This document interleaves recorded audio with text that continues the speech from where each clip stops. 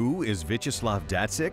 Well, simply put, he's a clinically insane, cage-fighting, armed-robbing, brothel-raiding, carjacking, schizophrenic ex-convict. Oh, and a neo-Nazi as well. Datsik began his mixed martial arts career in 1999 and made his professional debut against Andrei the Pitbull Arlovski, who was also making his pro debut at the time. Surprisingly, Datsik won the fight via an impressive KO. Whoa! Arlovski is out. The fight is over.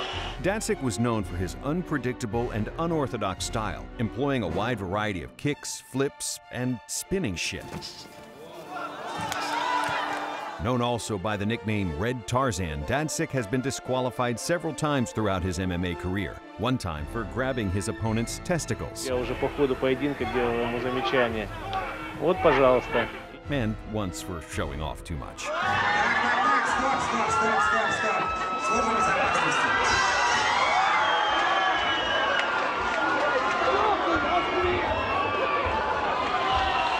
Datsik hasn't fought since 2006 and has a record of 6 wins and 9 losses. In 2007, he was incarcerated for committing multiple armed robberies in St. Petersburg, Russia, and shortly after was transferred to a mental institution for obvious reasons. Soon after being institutionalized and diagnosed with schizophrenia, Datsik escaped the mental facility after ripping open a cage-link fence with his bare hands and crossed the border to Norway to seek political asylum. A former Russian martial arts fighter with a history of violence and extremism has turned up in Norway after simply walking out of a psychiatric ward last month.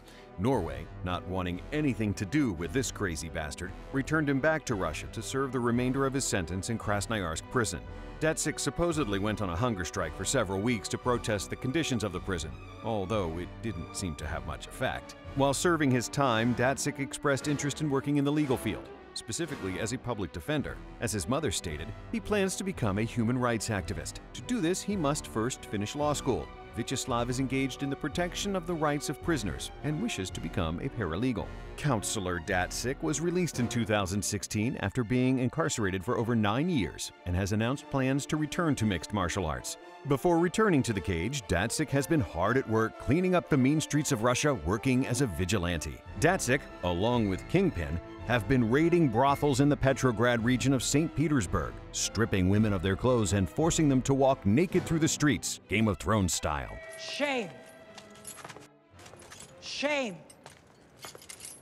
Shame! Shame!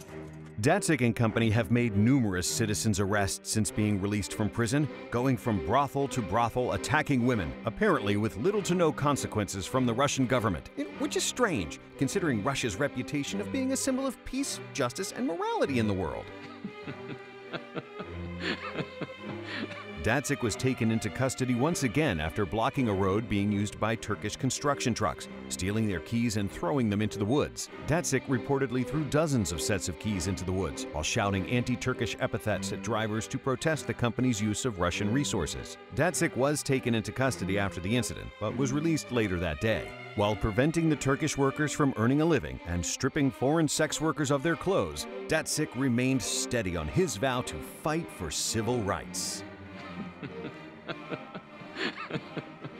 But out of all the crazy shenanigans Datsik has gotten himself into, he can be praised for one thing: his amazing penmanship. Thanks for watching. Be sure to subscribe.